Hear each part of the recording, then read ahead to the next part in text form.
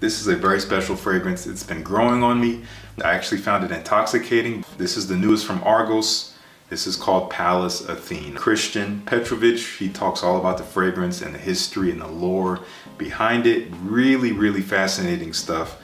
And the scent that goes with it all is incredible. This is bold.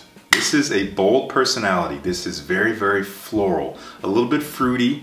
You do have some citruses mixing with some red berries, so it kind of has this bright fruity vibe that's a little fresh. There's like rose and hyacinth and things like that. It's kind of a fruity floral, but more floral, has a freshness to it, kind of smells the way it looks, honestly. It is bold. It has a beautiful trail because it does use some more robust notes in the base like sandalwood and vetiver and patchouli and things like that. So it has a bit of a duality of what you would call masculine and feminine personalities, but this is more than anything, it's a very confident and distinctive personality. To many, it might lean a little feminine just to be upfront, but if you like florals, this is one to check out. Fantastic performance, fantastic presence.